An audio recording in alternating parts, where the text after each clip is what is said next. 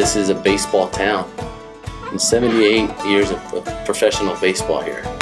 For the city of Clinton, I think we're representing them. We're not from here, from all over the country, and we all decided to get together and do this together as one for Clinton and obviously for the good cause. Let's do it. St. Baldrick's is a worldwide head shaving event for pediatric cancer research. People sign up and they get their friends to support them by pledging.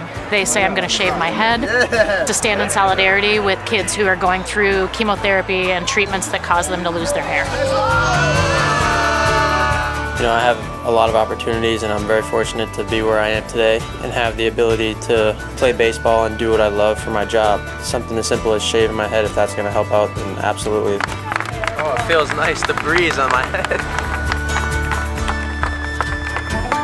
Clinton es un estado muy pequeño, pero desde Clinton hay lugares pequeños que también hay personas que se disponen a ayudar a los que necesitan, ayudar a esas personas. Come on, let's do it.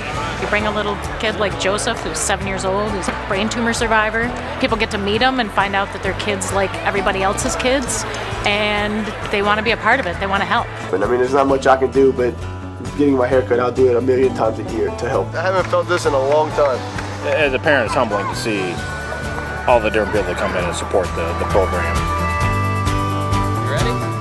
I wanted to help kids with cancer, and I thought I needed a haircut. Now you're gonna look like all the ball players.